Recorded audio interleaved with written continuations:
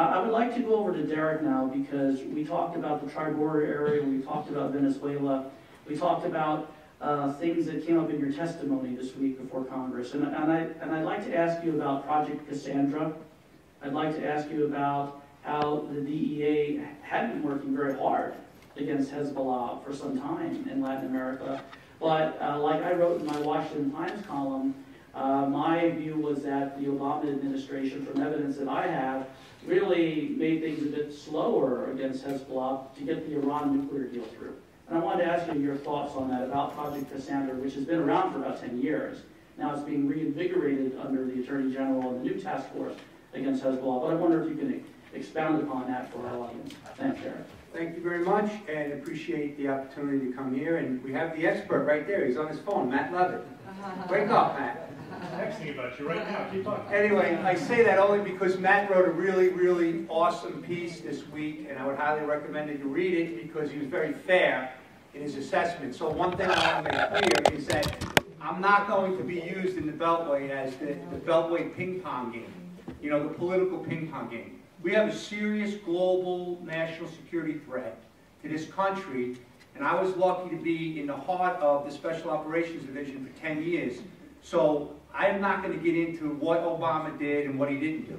We have to move forward. It was very awesome to see the bold leadership of Jeff Sessions to make that decision, but I got news for you. I've seen plenty of task forces being set up in this country with no action, okay? And it's easy to distract people's attention by setting up a task force and then, like, you know, taking the attention off the task force and then going on to the Beltway problems of the day. I don't have a lot of patience for that. So John Cronin is a really good guy. He worked in the Southern District of New York, and I want to highlight something really important for everyone in the room because this is one of my main topics of discussion. In 2010, putting all the politics aside, please, Preet Bharara, who is the U.S. Attorney in Southern District of New York, he broke down the walls between international terrorism and drug trafficking. So why is that important? Because he recognized, you know, 8 years ago that these international terrorists need funding, right? And state sponsorship has gone down, and other funding streams have gone away. So crime is a great way to make money, to corrupt, you know, to pay the general in West Africa a suitcase of cash, right? Because you can't use Visa or MasterCard. And so Preet Bharara decided, I want my best prosecutors to go after the biggest threats in this country. And that was really awesome. And he's the only one, as far as I know, that has done that. I wish Jeff Sessions would start doing that kind of stuff because that's what's needed, all right? Now, speaking of Project Cassandra, now, this is something that absolutely amazed me as a senior executive in the DEA. My father was in the government for 30 years, and I was lucky to be in this job. But when I started seeing this unbelievable thing emerge, it all started for me in 2007 when Admiral James Stavridis showed me a picture of a fireball. And he said, from his view at Southern Command in Florida, he started seeing the emergence of all of these Middle Eastern groups from Lebanon, and exactly what Vanessa's talking about, this monster, and I like that, by the way, I'm going to steal it. The monster was growing many years ago, and Admiral Stavridis, the Supreme Allied Commander from NATO later on, he saw this growing, and so did General Kelly. I mean, he's been very public about his views on this area of Latin America with this convergence of crime and terror. But anyway, then, of course, I'm reading the news and I see our Director of Homeland Security, Michael Chertoff, saying Hezbollah makes Al-Qaeda look like the minor leagues. So wake up, people. This is a serious threat. So as the head of this Special Operations Division, I don't know much about Hezbollah. I'm not an expert on this global terrorist group. I'm an investigator. I'm an agent from the DEA. We focus on drugs, and we start seeing this thing grow, and then we start seeing the tons of cocaine leaving South America, and then this $200 million a month with Ahmad, and this was very alarming to me. Okay, so I'll give you an example. A DEA agent undercover picked up $20 million in cash in Central America. They were allegedly sitting on $100 million they needed moved. This organization working with the Mexican cartels. So we started seeing this thing grow and grow and grow. And I was very concerned. I'm the head of this multi-agency center. We have a counter-narcoterrorism operations center. We want to work it together. Now, this is where it really gets stupid. President Obama in 2011 had his transnational organized crime strategy. Go on the website, look at it. You'll probably see something very similar with President Trump. The idea of going after transnational organized crime and doing it in what I call, or what they call, a unity of effort.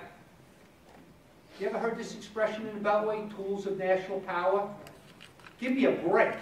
Now here's the part that's interesting, and it's funny because I sit next to the CIA guy. There's some amazing, amazing Americans every day that go to work, whether it's Langley, or NSA, or FBI headquarters, or DEA. These people work their butts off. What good is it if it's not synergized? Like, what good is it? You're standing up centers with capabilities, and then another center stands up a redundant capability, and you're wasting your money. We're all wasting our money. So what we saw is a lot of good work, but we couldn't come together. All right? Now, let's make sure that's clear. And Matt was pretty clear about that in his piece. So we have everyone doing good work against Hezbollah, but the idea of the transnational organized crime strategy is put it together. Because in my little world, I'm a DEA guy. Yeah, drugs, money laundering, terror, yeah. But in his world, or his colleagues' world, there's other threats that we don't even see. So we don't have all the answers in law enforcement. But neither do they in the intel community. But we're all good people trying to save America and protect America. The question is there's going to be leadership to pull it together. And how are we going to do that? Because it's very complicated. Because everyone has their own mission, everyone has their own agenda, everyone has their own budget. So but it's not something that can't be done. Because we saw it in Cassandra at a much lower degree. I mean, we seized $150 million. We shut down, a bunch of things that were going on. But we only scratched the surface. We didn't even touch the surface. Because we didn't put together what I like to say is a unity of effort.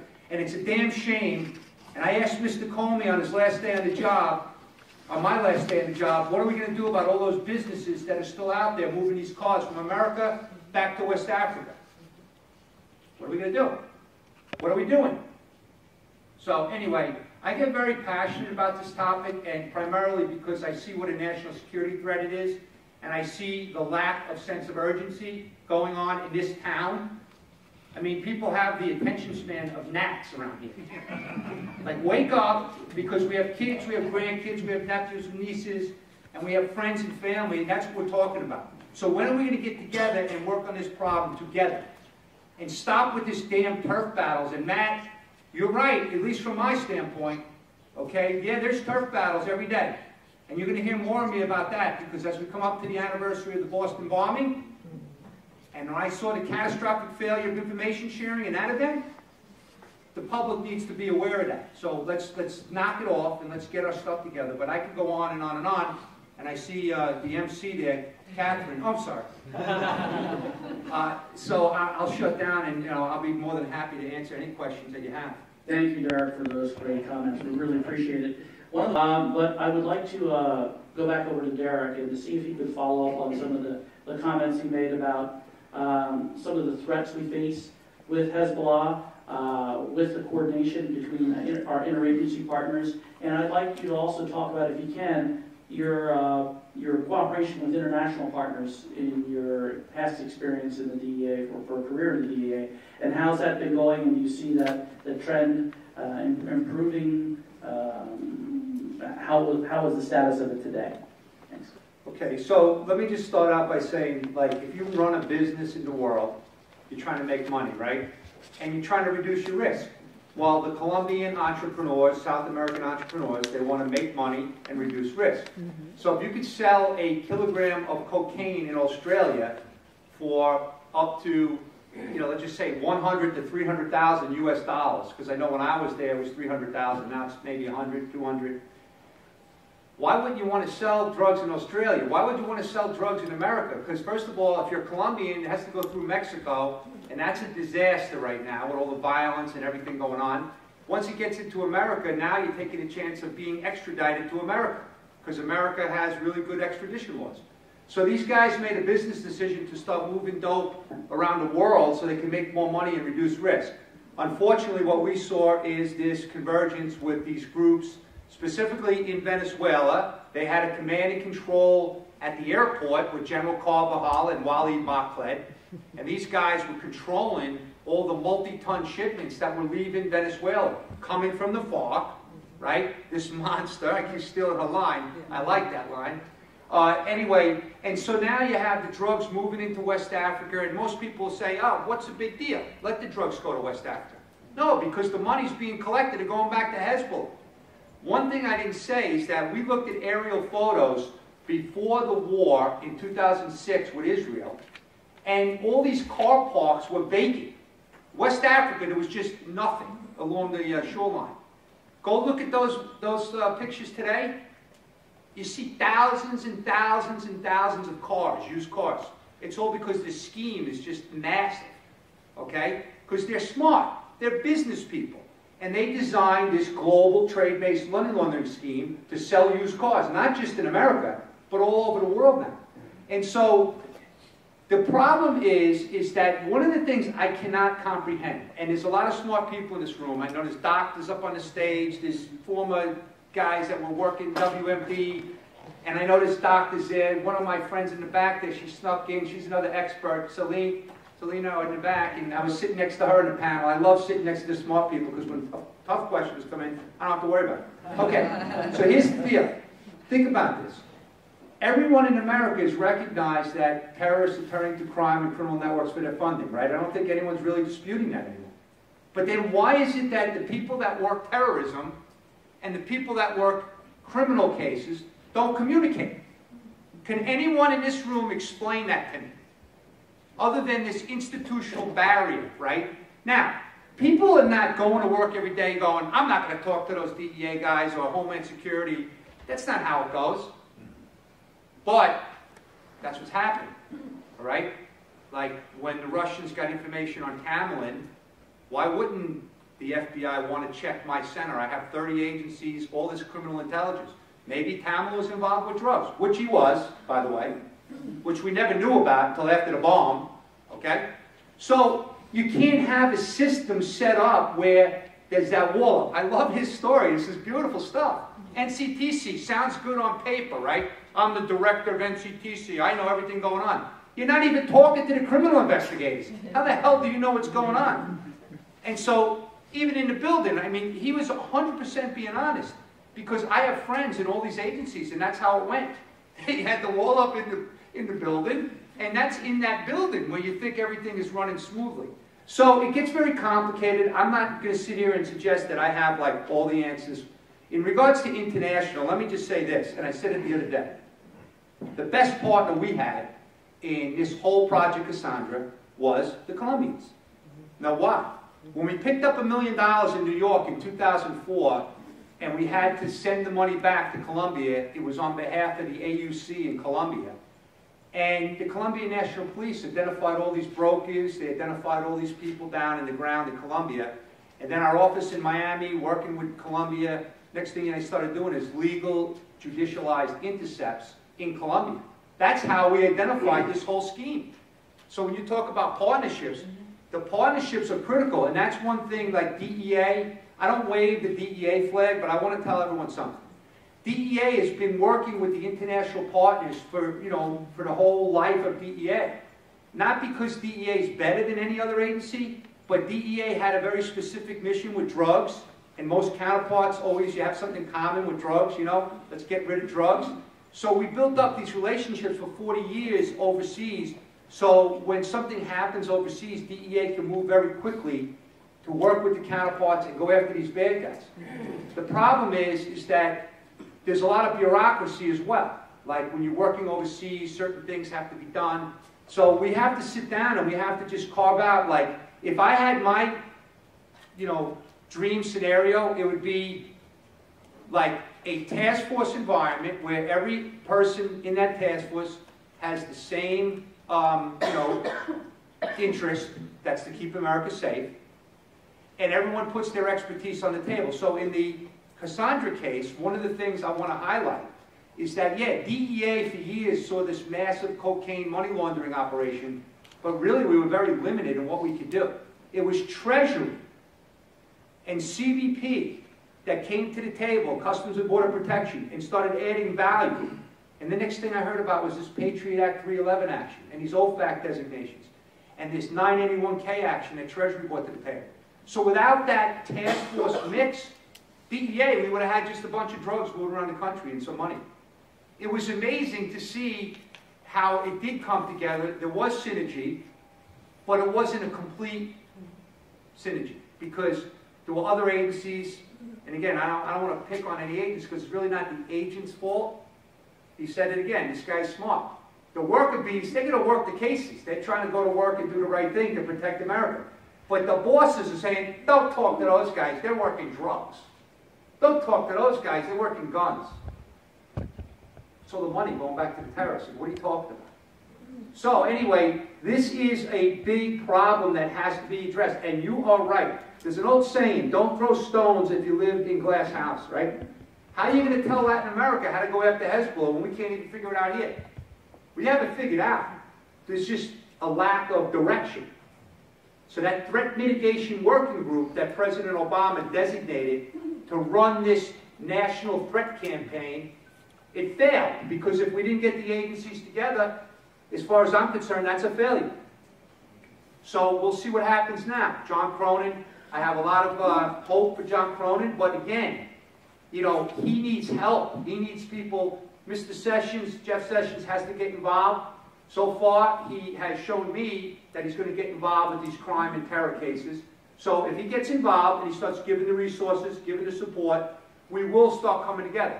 But it's not going to be effective unless the intelligence community aligns, you know, their priorities with the law enforcement priorities, because their priorities at times could be way more important. But you have to know what they are. That's the issue, right? You know, there's a lot of friction, but like if I don't have the insight as to what this man's doing against Hezbollah and the operatives around the world that may be trying to blow up a nuclear weapon, let's say, and I'm looking at this little drug case, of course that would be a priority, right? And so we worry about that all the time. And I'll tell you one last thing, only because it's very relevant to this. So the worst thing in my world as the head of SOD is if I screwed up a terrorism case. So we're working a drug case, and we had one where there was a wiretap where we followed a car into a state. We went into they went into a location. They came out with a big bag of cocaine. We stopped the car. We arrested these subjects, and then we went back to the warehouse to do a search warrant. Right in the middle of this damn surveillance, 2 Jordanian males come out of the warehouse, get into a Jaguar, and drive away.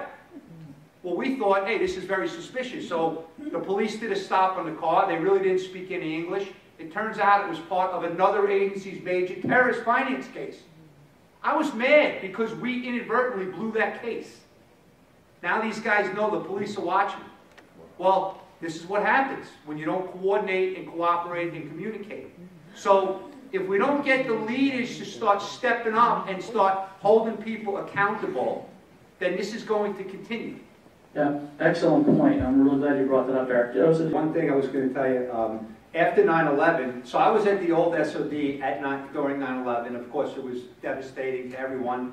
And then watching the dysfunctional government trying to operate was also concerning. And what happened was the FBI, the DEA, and the Attorney General recognized that they needed to have better coordination between the criminal unit at SOD and the terror units in the government. So they formed what they called a Special Coordination Unit in 2002. And it was led by the FBI's counterterrorism at the time. So the concept was great, right? You're going to have a unit now within this organization that's working crime, right? So you can better facilitate. And then over time, we wound up putting people at the National JTTF right here at Liberty Crossing. And, you know, we wound up putting somebody in the intelligence community location. The thing is, the wheels came off the bus. You know how it goes, right? The problem of the day, something else comes up, priorities are over here, and the thing kind of fell apart. Now, the SINTOC, which we now call it in SOD, is still very functional and very operational and very successful. But some of the other partners are not really there anymore. So what I've been saying publicly in congressional testimony, in media events, is if somebody says, hey, we want to use that SINTOC to kind of form a better integrated effort with the intel community, it can happen tomorrow. This is not very complicated. You just need somebody to do it. I mean, the one thing that always worries me like when I was asked what keeps me up at night is that this is in our backyard, right? This is Western Hemisphere, it's right here. It's easy to get to America. And so that's the thing that bothers me. I mean, Venezuela has been a hub for at least global drug trafficking for many years, but when the FARC started exploding and started building up customers around the world, and then when the Mexican cartels started building up customers around the world, we started seeing the alliance between the Mexican cartels and the Venezuelans, and then the planes and boats going to West Africa. And that's where it kind of grew, like, to the point where I was very, very concerned, because now you have all these groups in Africa, like AQAM and AQAP and these other terror groups that are now starting to take advantage of, you know, moving drugs, kidnappings, taxing, the stuff that we saw in Colombia with the AUC and the FARC, where nobody would call them drug organizations. Nobody would call them terror organizations.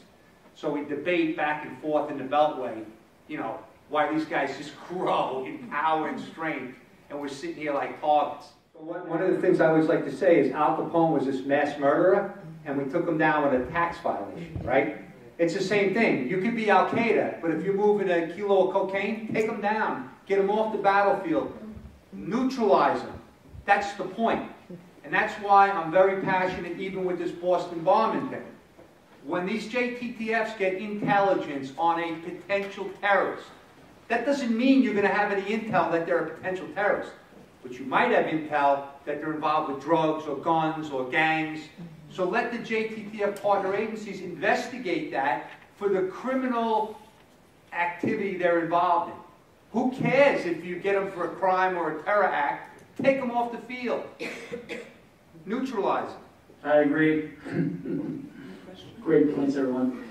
Yes, go ahead. Go ahead.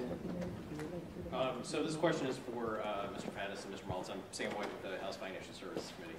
We talked a lot about cooperation between agencies in combating Hezbollah. We've also mentioned NCTC, SOD, JTTF. What should that cooperation look like? Since we've already got a number of organizations that kind of do that already in certain contexts, but perhaps not in others, what should it look like in this context? So let me just take a shot at that as well.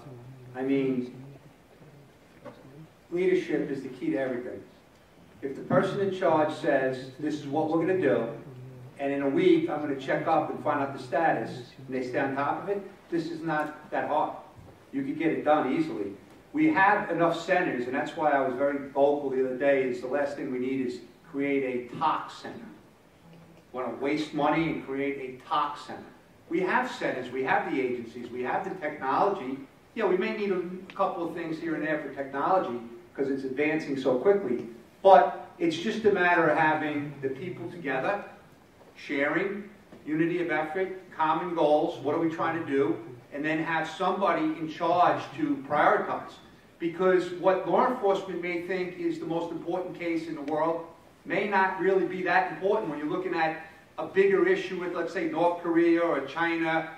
But you have to put it on the table so you can evaluate your actual ideas of best ways forward. You can't just be blind to what law enforcement or the intel community is doing. You have to have a comprehensive understanding. Somebody's got to be in charge. And that's kind of one of the problems here. There's nobody really in charge of these things. So my thing is that if the president says that the DOJ Threat Mitigation Worker Group is in charge of this, then hold them accountable. Hold them accountable. Because then they have the job of pulling everything together. They didn't do it when I was there. Hopefully they'll do it under this new task force arrangement. But it's really not very complicated. It's just like Ed said, you have to get the people to just direct it and stay on top of it. And somebody's got to be in charge. And you have to have an operational implementation plan. Because you can have all the strategies in the world. Doesn't mean anything if you're not going to implement the strategies. That's why, like that White House strategy in 2011, you dust it off, give it to President Trump. Here you go. Here's your strategy. Same thing, pretty much. Thank you, guys.